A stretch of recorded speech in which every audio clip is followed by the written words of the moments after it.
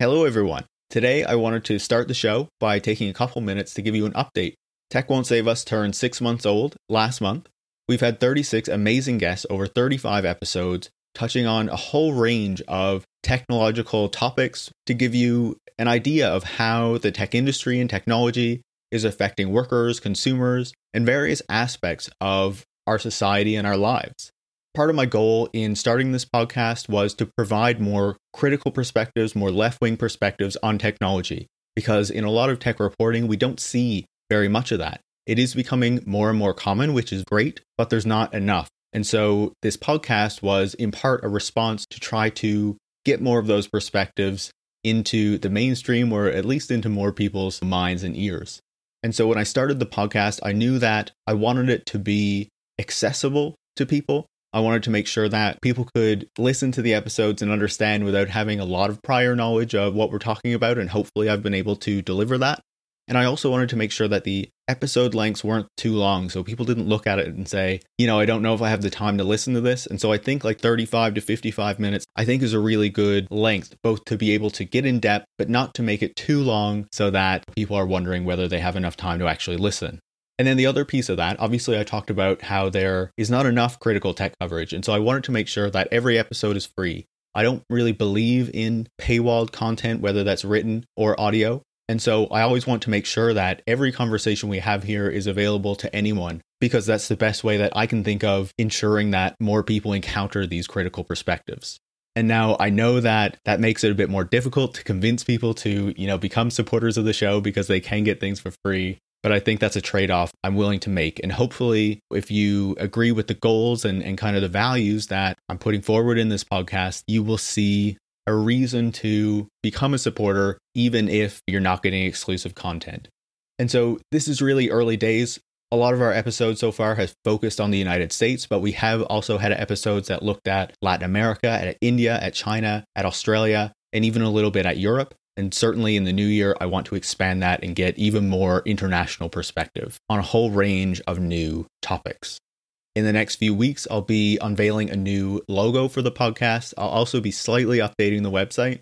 But in the future, I do want to put more effort into an even bigger and better website that has more features, show descriptions, and hopefully in the future, transcripts as well. But to ensure that I can keep putting in the time and the effort to research the episodes, to record them, to edit them, I would really appreciate if you would support that work by going to patreon.com/techwon'tsavus and becoming a supporter. That would really mean a lot to me. I have some plans to update the tiers. Hopefully by the time this goes live, I'll have something written to explain that a little bit better, and I'll update you on next week's show anyway. But for now, if you like the show, please consider becoming a supporter. You can find the link in the show notes. And either way, enjoy this episode.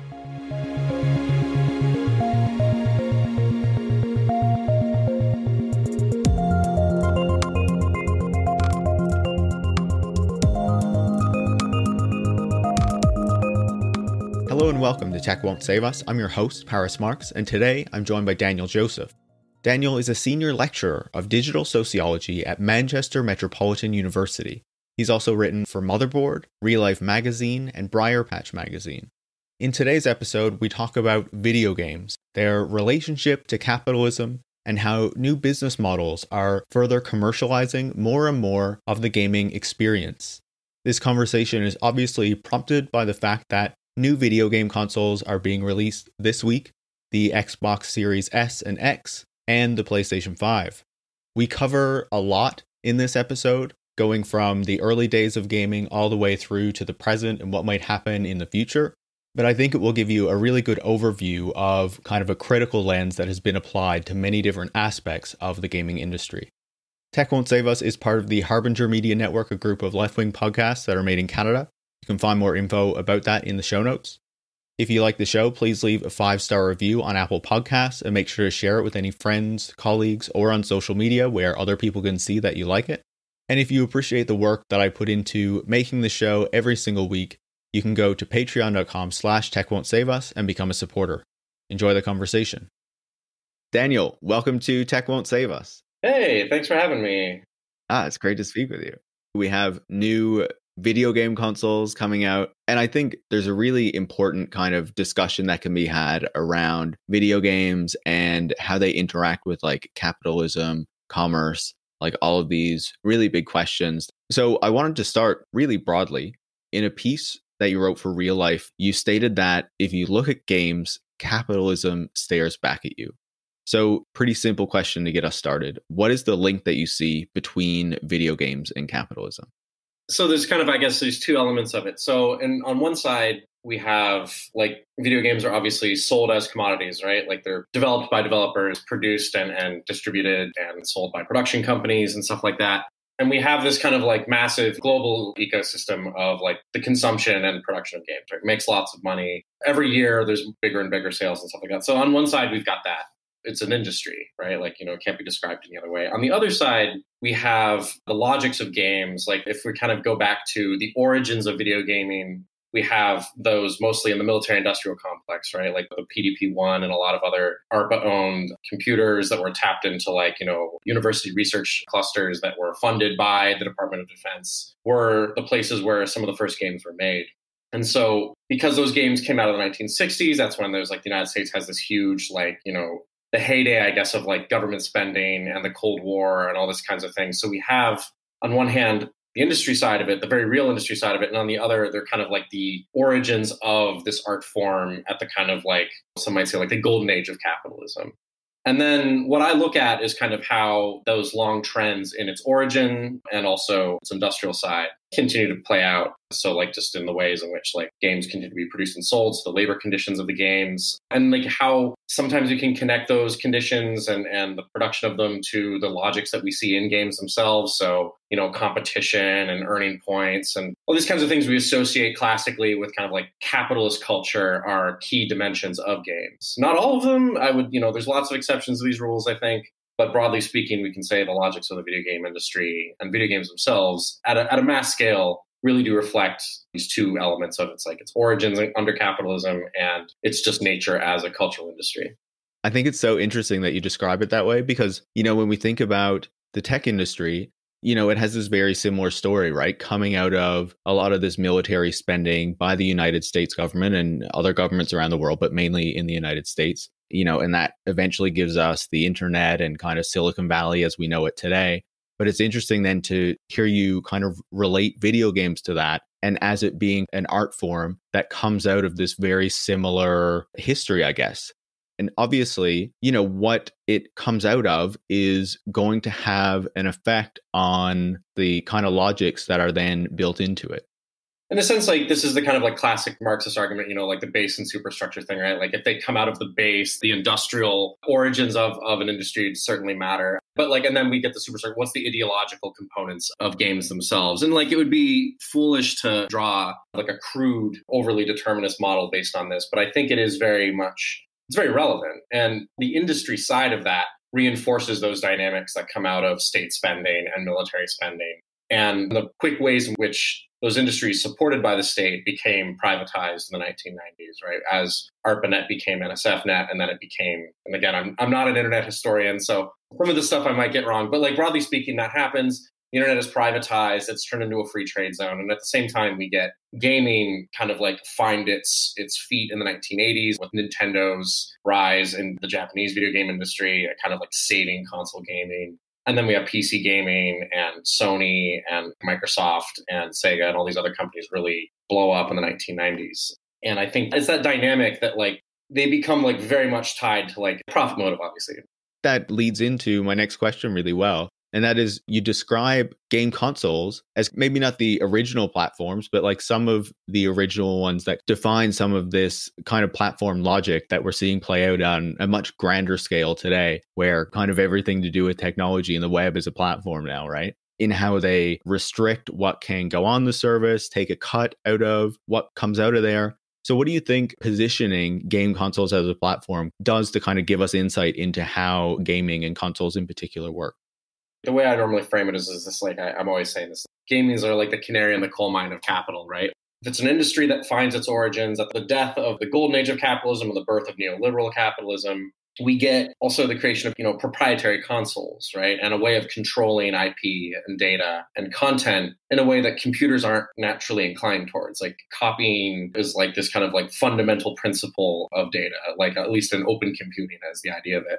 Consoles restrict that, right? Like one of the reasons that Atari really struggled with their business model early on before they went bankrupt was that people started creating lots of what they called shovelware. They didn't have a proprietary system of controlling the kind of games that could get on them.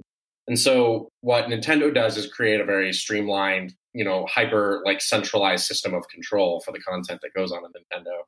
That becomes the dominant paradigm in console gaming. Not on the PC, but in consoles, like an enclosed garden space where like only the approved content can get onto it. And that is the basis of their business model for, from then until now. And that kind of comes into conflict with the kind of more open architectures of PC and open source computing and like all the kind of, sort of libertarian, utopian conceptions of computing that define those movements. But we've seen, obviously, I think with the advent of like Apple's like ascendancy, which always had embraced as a company that closed, hyper-centralized mode of content control. And this is the kind of platformization argument that David Nyberg and Thomas Pohl talk about. This is their idea of like, we're seeing this logic that comes partially out of game consoles and others of control and of control over digital commodities that aren't necessarily predisposed to being controlled, but now are. I found it really interesting in one of your pieces you wrote that in 1991, the Federal Trade Commission accused Nintendo of price fixing and it settled that lawsuit or whatever. Do you want to like describe what went on there? Basically, the way I remember it, Nintendo was like accused of telling the retailers how they could like price the consoles and sell them and stuff like that. Basically, they were putting pressure on distributors. So as a wholesaler, Nintendo's just like selling them consoles. And then the people selling those consoles normally are allowed to do with whatever they will with them. And that's where you get this kind of concept of like the manufacturer's recommended price or something like that. I think Nintendo really didn't want any distributor of their consoles to undercut, to rob their Nintendos of their value as a high value product. And I think that's when the antitrust legislation got put against them because they were unjustly overstepping the boundaries by which they're allowed to, do that. But then, of course, they said they still had done nothing wrong and then settled out of court. I'm pretty sure like all Nintendo owners or something like that were allowed to get like a certain payout, I think, and that it was a class action. But yeah, it's basically just that like Nintendo for a long time was very litigious on certain kind of things. And they continue that trend to this day. I'm not an expert in Nintendo history, but like basically that is kind of their specialty, is being kind of like leaning on people for undermining their brand and undermining the value that their closed system kind of imparts upon it. I just think it's really interesting because, you describe that original like Atari, it didn't have enough restrictions in place, I guess, to keep a ton of games kind of flooding on there and whatnot. And then Nintendo kind of like perfects that model by bringing in the proper restrictions, by being very strict on price, all these sorts of things. And that defines, I guess, what we think of as a console today, right? And what the console model really is. Famously, they put a restriction on content too, right? Like they said, there's certain content you can put on a Nintendo and there's certain kind of content you can't. And a lot of that related to violence, but that obviously would have played out any number of themes that they would have thought controversial. So we can see that direct line from economic control to control over content and censorship, like private, like corporate censorship, something that, I think we all need to be very honest and realistic about, is happening constantly. And that's like, we can see that direct line there. So from there, I wanted to go from the consoles to what you've seen kind of then happen in PC and how that model, I guess, was then brought into PC. And, a lot of your work has focused on Steam in particular and what happened with Steam and how it created this platform that gave it, it's not a monopoly, but a very significant degree of control over the purchasing and distribution of games on PC. So can you explain how Steam kind of then evolved, I guess, that platform concept within the video game industry? There's always been alternate forms of distribution, especially informed by the internet. But also, you used to buy like a PC magazine or PC Gamer or something like that. You used to get like demos of games like distributed on like a demo disc. There was shareware. Doom famously was a game that was distributed through shareware. You could get a copy of the game and you could play the first few levels for free, and then you'd have to mail them some money and you could play it yourself. But the idea of like controlling distribution digitally on PC didn't really exist until Steam came about. And it wasn't that other people hadn't tried to create digital distribution in some form or another over the years, but the first kind of success story on PC was Steam, just created by Valve, famous for creating Half-Life, picking up Counter-Strike and then, selling Counter-Strike, buying Team Fortress as a mod and then creating that as well. Valve is an interesting company because it's privately held by a few individuals, most famously Gabe Newell, but a few others as well, at least at the outset. And their goal was to make money, but also kind of spend money in funny ways. It's not driven by the board or shareholders' interests. So they take a lot of risks on strange things that would probably be 10, 15 years out from being profitable, but they just do it anyway. And Steam was one of these things that they created to basically mass distribute game updates to their games like Counter-Strike and stuff. And then it became famously a distribution platform for Half-Life 2. You could pre-download Half-Life 2 before it came out. And that was a really big deal. But what it did is over the years, people increasingly wanted to get on Steam. So they started signing third-party deals with other game companies and stuff like that because it was kind of the only game in town. They had a lot of servers all around the world and you could download stuff relatively quickly for the time. And as a result, just because it wasn't originally designed to be, I think, a profit-making vehicle, but had a massive install base, because if you wanted to play a game made by Valve, you had to download Steam to play it. That became their digital rights management tool, right? Like if you wanted to play an authenticated copy of Half-Life, you had to have a Steam that was updated with a username and a password and stuff. So all of these kinds of things begin to centralize control with Valve and with Steam. And Steam then kind of became, over the years, at some points, was reported to have more than 70% of the digital PC game marketplace, like sales and revenue anyway. So we see that kind of that model of platforms that were extremely closed coming to PC. And then soon it became really the only place you could get most games on a PC was through Steam. And so they almost kind of accidented into a monopoly. I think it's still quite large, their market share, and a money printing machine, because they took a sizable chunk of every sale and revenue too, because they said, well, we're providing a service. We're giving you server space to host your content on it. When people buy it, we just charge you a fee. And so they've made a lot of money. But it was almost like an accident, I think. I don't think they ever planned to become industry dominant in this way, because that was never, they're not that kind of company, but it is an interesting story all the same. So that dynamic has kind of become de facto the platform for PC gaming, which is interesting.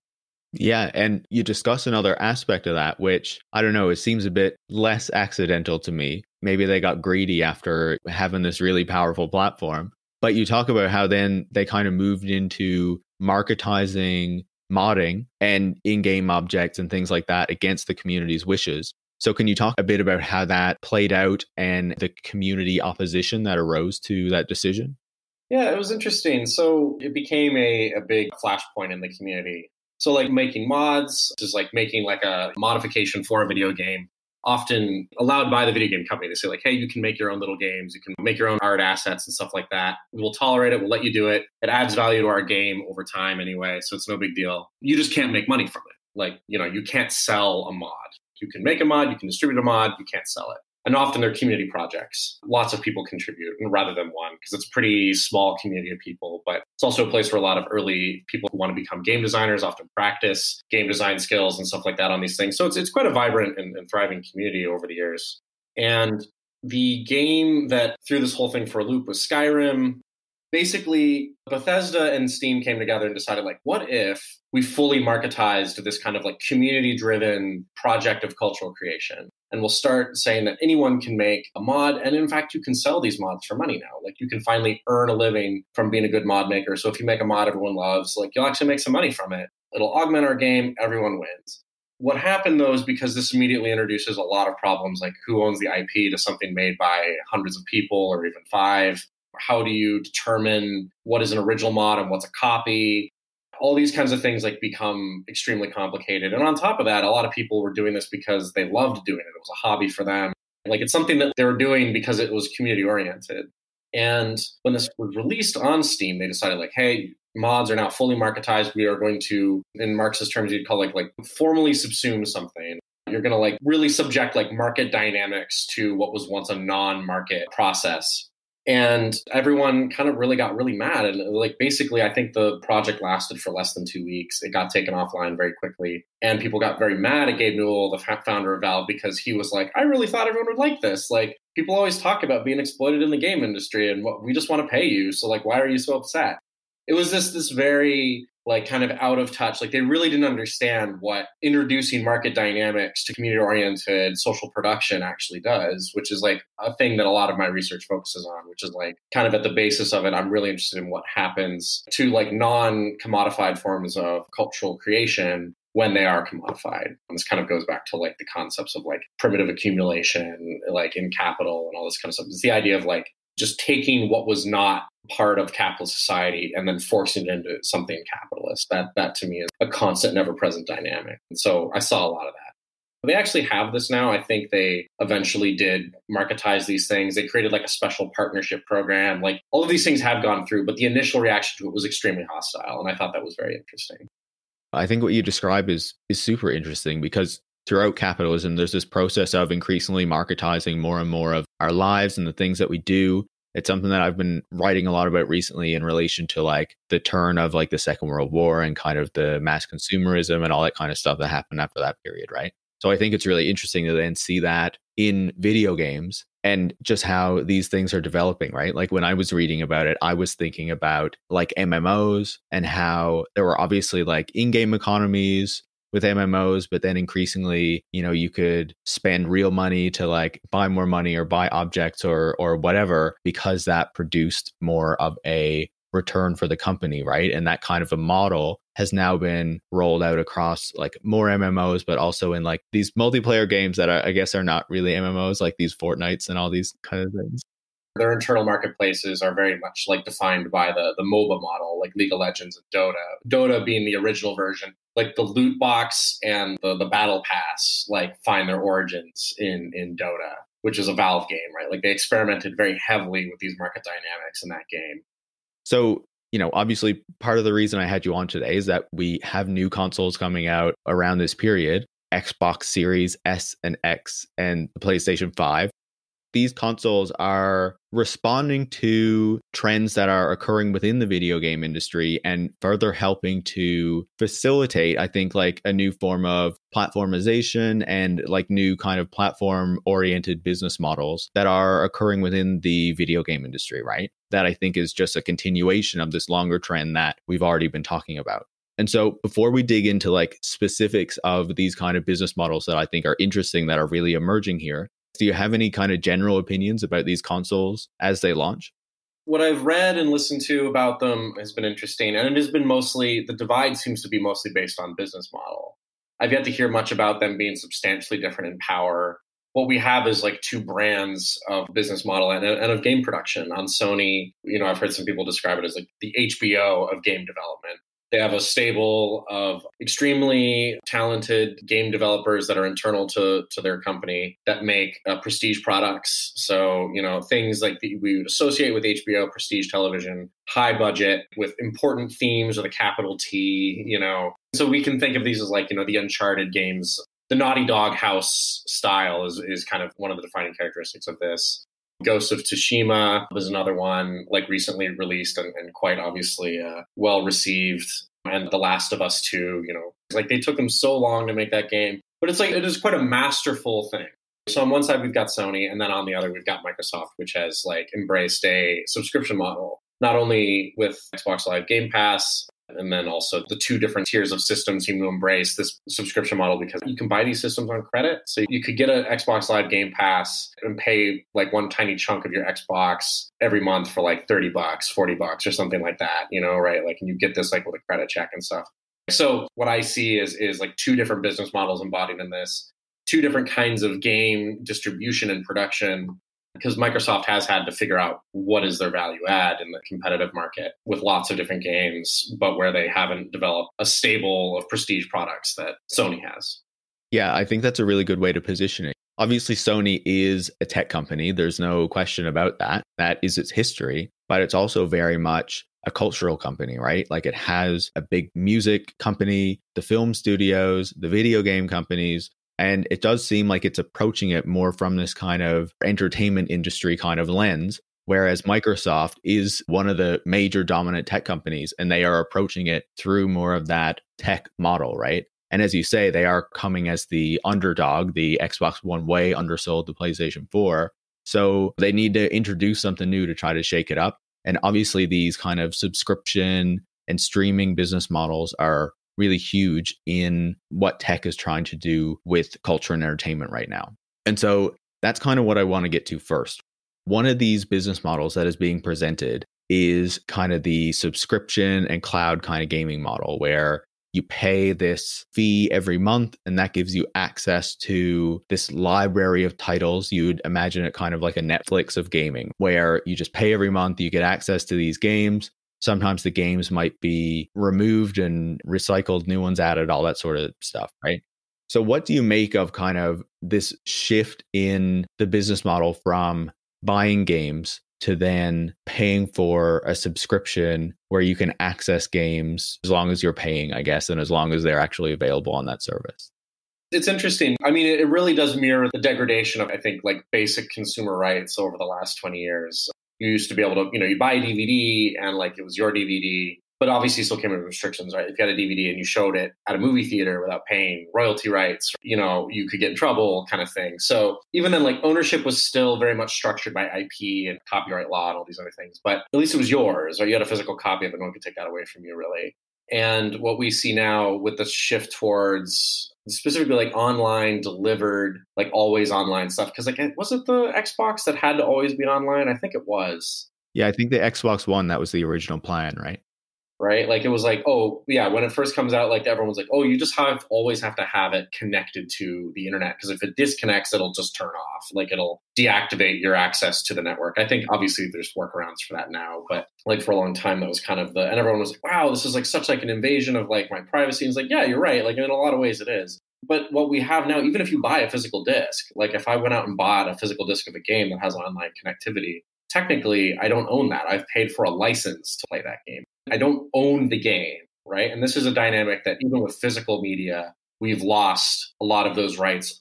If you read the end user license agreements, if you do all this kind of like, if you just as like a hobby, just want to go and read all this stuff, like what do you actually own when you pay for something in a video game? You don't own anything. You own a bundle of like access to like special features that the company can revoke at any time that they deem necessary or desirable. Like if you violate their end user license agreement, like if you do some kind of community violation, say for instance, you hack the game or you cheat in it, they can ban you from all the money you've spent on it.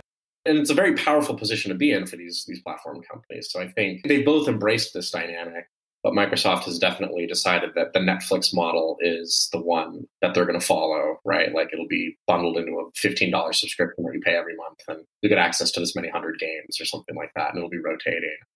What you're describing there makes me think of the value proposition for the PlayStation 4, right? When it was competing against the Xbox One, they had that video that made all of the like gamers really excited when they responded to Xbox One's press conference by just having a short video where one executive handed a game to another executive and said like, you can share your games with your friends, right? Like it's not just locked to your console.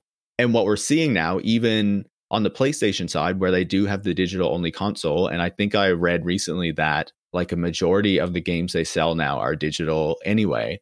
I spoke to Maria Bustios about this recently on another episode related to like the publishing industry and ebooks and stuff like that. But how, all of these digital products, you don't actually own them, right? You have a license to play that game or whatever, but it can be revoked by the company at any time and you lose your rights to anything really. It's funny because like it's both something I think we all implicitly like kind of like, oh yeah, of course. But like I don't think we spend a lot of time thinking about, because like 95% of the time this doesn't affect us, right? But it is ever present. It's something that's always there. And if you think about just like, what do we own? Like, for instance, there's some great researchers, Sarah Grimes at the University of Toronto, like a lot of her research is about what do children own when they make like content in the game, like Little Big Planet or something like that, right? Like if you use these tools to be creative, like what is your rights to what you have like, created with the sweat of your brow or whatever, right? Like there's this kind of like, if liberalism is dependent on this idea that like you labor on something and like you should make something and like that should be yours, right? Contracts and all this kind of stuff determine, like the rational distribution of resources and all these kinds of things. Like in reality, like that doesn't even exist for most of us, even beyond just the fact that wage labor itself is inherently exploitative. Like just the idea of like making something on your own time, you don't really own stuff, and playing these things, a lot of the stuff we pay for, we don't even own now. That to me is like kind of wild. And as much as I'm very skeptical of consumer rights broadly as a fully complete like political program or anything like that, I think there's a long history of consumer rights stuff and activism that I think are actually important, and it's definitely worth revisiting when we consider this kind of stuff, because it is really, I think there's a lot of radical potential in some components of it to kind of think about what is ours and what is the corporate world's, I guess. I think what you're saying there about like what rights do we have to the content that we make in games is also really relevant to the other major business model that I think they're pushing right now, right? Which is really the rise of video game streaming on like Twitch and things like that, where, you know, people play these games for large audiences. You know, obviously that helps to promote the game, but it also allows these creators to kind of, I don't know, build a business or a following or whatever by playing video games. But I guess I wonder, when you discussed like Steam and how they kind of marketize modding and in-game objects and things like that, you know, is there any worry there about the way that now we're like marketizing just like the playing of games for people? Like, I don't know if I can really form that into a question, but I'll throw it to you for thoughts. Yeah, we're seeing the very play act itself brought into relations of commodity production, right? And in here, this would be the audience commodity produced by and distributed by streaming services, right? Like, why is Twitch owned by Amazon? Well, they saw eyeballs they could sell to people, right? They saw data collection and they saw eyeballs, and they saw ways of making money off of streamer labor, right? Like, hey, people are watching these streams and people want to donate money to their favorite streamers because they want to have that direct relationship with them. And then, you know, Twitch will take certain percentages of every single amount of money that's like put into the system. So there's the cheer chat badges. There's all these things that you can like buy to support the creator, right? But of course, Amazon then just is cleaning up on all of the 15-30% or whatever the heck they charge per dollar that's put in, right? So we're seeing like the actual physical act of play, and in a way that like sports have been, this has been sports, right? Like, why do professional athletes make so much money? Well, because their play is televised on television. And it's distributed that way. And that means that advertisers want us to pay for the eyeballs of consumers. And it's the same thing here. We're seeing that dynamic with games that had sort of been done with esports and stuff, but esports still hasn't taken off in the way that I think that streaming definitely did, like in a way that I think is really interesting.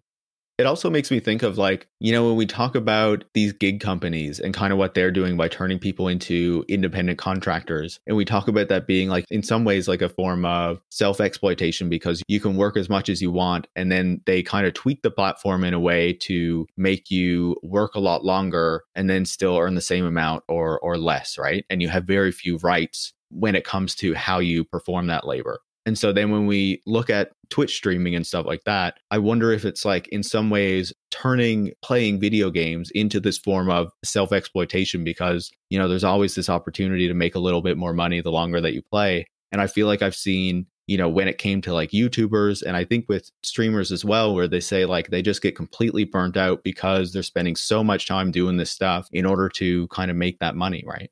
You get put on a treadmill of the attention economy. And that's a key thing with like, if you're a YouTuber, you have to constantly be producing content, right? You get to a certain level, and then to maintain that level, to maintain those subscriptions, to maintain the engagement, and to continue to get those like really lucrative brand partnerships and stuff, you have to keep producing content. You can't slow down. And it's the same with Twitch. Like, there's a really good book called Watch Me Play by T.L. Taylor. And it's all about like her just interviewing and watching people stream and like talking to them about what their life is like, basically, and how money fits into this, and the ones that do make it and the ones who don't. And it's a very aspirational labor, right? Like, most people that stream on Twitch don't make any money, or they make negligible amounts. And then it's a handful of very successful, but also, you know, I would say like highly exploited Twitch streamers who are like, they have to be streaming 14 hours a day, sometimes 16 hours a day, like just to keep the momentum going, because they always need to be available for whoever is around for them. So it is very self-exploitative, because like ostensibly for similar audiences 30 years ago, to get similar audiences, you wouldn't have to do that. You wouldn't have to work that much just to get what is essentially like not an amazing salary in all things considered. Like, you know, the ones that are doing well do okay, but it's not like 3 houses and a Lamborghini money. It's like, you know, maybe you can buy a house and like support a family kind of thing. That's it. Like, it's not a very lucrative career for the vast majority of them.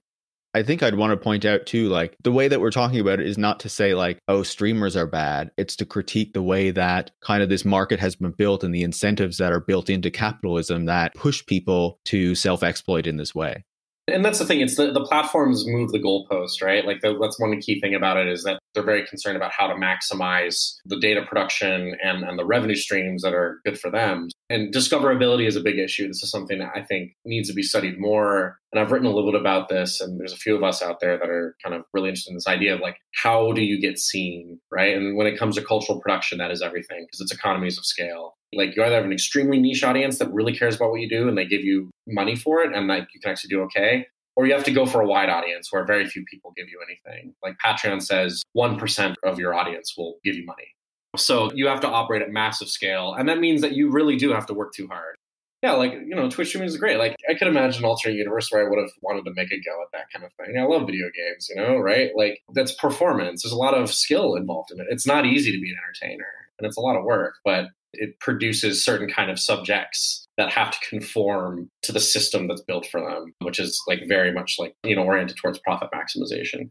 I find that really interesting though, like if streaming had been around 10 years ago, I think that's definitely something that I would have wanted to like try to do in that period of my life. Right now, I think it would just be like impossible. Like, I don't know how I would fit that into my life, Yeah. And I get the audience for it too, because like when I was growing up, I watched a lot of bad TV because I had nothing else to do. I get why people watch lots of YouTube videos. I get why people watch Twitch streaming. And Twitch streaming, like, was fun to watch people play games that you can't necessarily afford to play. Games aren't cheap. And if you're like someone who's like got witty banter, wants to play a game that you like watching people play, and you just get to waste a few hours doing that every day, I get it. When you're young, you got a lot of free time. Nowadays, I would rather play a game myself than, watch or try to perform while I'm playing it. But I get it.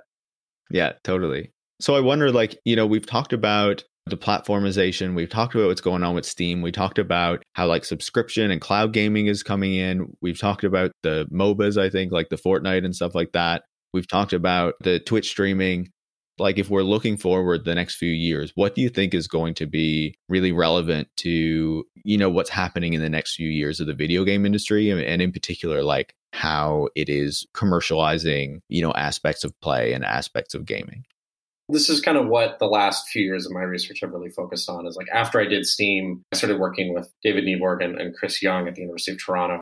We're a part of this project called the App Studies Initiative. And we were researching the political economy of apps in app stores. And so what I've noticed and what we were able to kind of understand about that is like app stores really are where the majority of the money is coming from. If you look at revenue numbers, like compared consoles and PC games do okay.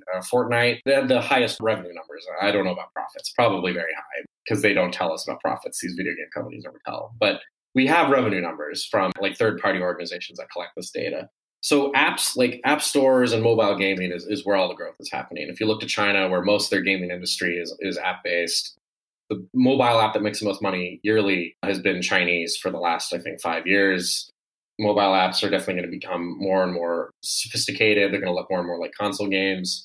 So I think if there's like a growth area, it's in the mobile space. And then it's also the kind of MOBA model of battle passes and loot boxes, games as service, really. Games aren't just things that are finished. So the Sony model of HBO gaming, high production value, you got to play this one game every year because like everyone's talking about it. Those will keep getting made. They're profitable, but I don't think they're the defining paradigm. The paradigm of capitalism is like going in one direction, and that's like extremely profitable mobile games with lots of little things you can buy, marketplaces where you can buy and sell stuff, maybe. But right now it's loot boxes, it's battle passes. It's very like consumer oriented. It's like going to a shopping mall, but it's like a video game. Like you're always buying and selling things. You're always like buying stuff to like keep being able to play the game. You're buying dances and outfits, like lots of cosmetic items. Like that's the thing. So like battle royale games fit this very well, but lots of other games are doing this too. You could look at Valorant, which is made by Riot, which is their kind of like entry into the like Counter-Strike space and stuff. But it has lots of, again, like, special currencies that you can buy to get fancy looking weapons and all this kind of stuff. So that is the growth sector of the industry, I think. And then Microsoft will be able to capitalize on it. I think Sony will also have those kinds of games too. But I think just in the future, it's just more and more mobile.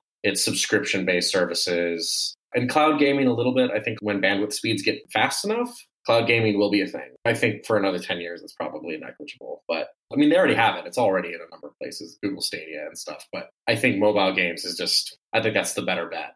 VR a little bit, but VR is still expensive too. It's growing, but I think we're another 10 years out, I think, from VR really exploding. I think someone at Sony said the other day that like they're still committed to VR, but it's not happening anytime soon, sort of a deal. Yeah. And, even when you look at their games, like they are very much often those like single player experiences. But over the past number of years, they have increasingly been building in like the multiplayer modes where they can try to sell you more stuff after you've actually finished like the main storyline, right? Even though that's the core of the game. So I think that's really interesting. And, I think there are also a lot of issues that come with that, the focus on the microtransactions. And I think what people have described is like trying to build like gambling aspects into games and how that really takes advantage of people in the same way that, all gambling does when they are constantly buying these like loot packs and stuff to possibly get these new items that they really want, right? A lot of governments have started to regulate that space too. China was famously the first, but Belgium and a number of other countries in the EU have also started to regulate this. We'll probably see more and more regulation of the loot box, casino dynamics, right? Like when we're collecting and analyzing revenue data in app stores, like basically the most profitable games are your suite of Clash Royales and all those kinds of things, but also like gambling games, or as they call them, social casino games. Extremely popular. And in those games, you're always winning, and yet you're still somehow losing money. It's very interesting. And so I think regulation, like I'm helping a crew of researchers over here in the UK, we're going to put together something because the House of Lords put out a call for evidence on loot box regulations. So we'll put something together around that. But like, and my whole thing is just to be like, there's a profit motive here. There's a mode of designing games informed by the extreme amounts of profits that are to be made from manipulating people at kind of this micro level that's extremely dissatisfying even for the people who use it. I think that is the defining characteristic of games, I think, right now going forward. This kind of app-based, loot box-centric microtransaction model. I think you're right. And I think in many ways that really sucks, right? Because like it does, because maybe this is just like my preferences and I'm like putting them on everybody else. But I don't see how that is fun, right? How you need to keep buying things in order to actually enjoy a game and to play a game and to do well in a game. And I think that's really disappointing. I remember seeing a discussion a few months ago about how like games have gotten too long and how people would like more like curated experiences and all that sort of stuff. But it just seems like we're going in the complete opposite direction of these games where they want you to play for like a really long time and to keep spending money on DLC and, new costumes and like all this kind of stuff. Obviously, it serves a function of capitalism, a desire to generate more profit. But again, I think it further illustrates this kind of way that, these commercial incentives are not actually producing things that are best for us. They're producing the things that generate the most profit. And, it just makes a lot of things in our world worse. And this is just another example. And these companies, like, they're not fun to work at for the most part. Like a lot of people that work in the app space, one thing about app games, like because they aren't released on this like tight schedule that's shaped by quarterly reports. But like, yeah, big budget games, like they're driven by crunch, right? Because of there are these big releases like Cyberpunk 2077 being the one that's like, it's very bad to work at CD Projekt Red right now because it's like never ending crunch to get out this game. App developers don't really have as much crunch because they just release it and then they just keep updating it over and over. But again, if it's a gamblified game with lots of microtransactions, all of their money is being made from like basically like 1% of people who just have no impulse control. So it's like, you're like, oh, well, your jobs is maybe a little bit less shitty, I guess. But at the same time, like all of you are getting paid by like basically like exploiting your like poor grandparents who like don't understand when they shouldn't be spending money or something like that. Obviously, we've talked about, this long history of how capitalism has influenced the development of the video games industry. And, I think we've arrived at this conclusion that obviously there are great video games that have been produced by it, but it's also produced these trends that are increasingly negative and are increasingly commodifying more and more of the experience in a way that is not positive, right? So I wonder, do you have any thoughts on what a video games industry or what video games themselves would look like under socialism, like under a model that is not so profit driven? It's a great question. Like for me, I'm always like, I don't want to predict too much or whatever. What does this look like? Who knows? Like, I think even just under a more equitable system of production, if we've like dealt with the climate crisis, like, because we do need to think about the environmental impact of computing, right? How much rare earth metals and lithium mining and all these other things. Is the production of computing hardware ethical and just and sustainable? Like, those are definitely deep questions to ask about computing generally. But video games also, like, I was thinking, like, in 50 years, are we going to think it was such like an absurd luxury to have smartphones, like, or are we going to have to pare down on that kind of consumption just because of environmental reasons? But I think, imagine like co-ops of just like people coming together with a shared vision of something that they want to create and making that. And that happens now, like more and more game developers are coming together to start co-ops and stuff. But I still think like, it's a stopgap. A co-op still has to compete at a competitive marketplace. They're very much at a disadvantage compared to well-capitalized multinational game companies, right? So it's like, we see lots of examples of small batch games that are actually like wonderful and beautiful, ask great questions, like have all those standards when it comes to art with a capital A, like we would think it meets all of those things. And a game like Kentucky Route Zero or something like that, like, these really wonderful independent games, like we do have elements of that already. I think a lot of people would be quite happy to make this kind of stuff. It would just take longer. We wouldn't have crunch, like employees would get to set the pace of the thing they make. I know Paradox just released Crusader Kings 3 and they had unionized very recently. And they said they actually made the best game they could have made because they stopped crunch and they were able to like make a safer and more equitable working situation for their employees and stuff because the employees, came together and unionized. And so I think like games are like any other media form, right? Like books, films, television, like those things aren't going to go away. We're still going to want them. We're still going to want digital tools to explore ourselves and explore the nature of competition and stuff. But what it would do is it would end an equitable way of producing games and crunch.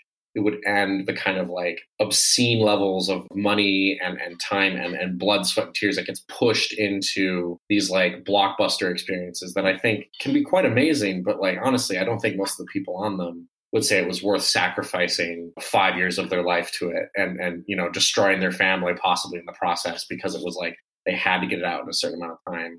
I think, great projects of mass, lots of people, hundreds, thousands of people could come together to work on things, but it would just take longer. And I think right now the labor conditions in the games industry are such that like it's quite intense and exploitative. And that's kind of why I did, so much work to kind of like help get like Game Workers Unite off the ground, like back when that started and stuff like that. Because I think it was like, I think that movement has changed the discourse around what working conditions can be like and what the kind of games look like under a more equitable system. I think there's so many more aspects of video games and what's happening with the video games, in the industry that need to be explored and that I definitely want to explore on future episodes. And, seeing what's been happening with Game Workers Unite is really exciting.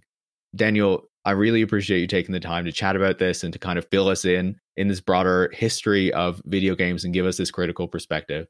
Thanks so much. Yeah, thank you. Really appreciate it, Paris. And this was a lot of fun.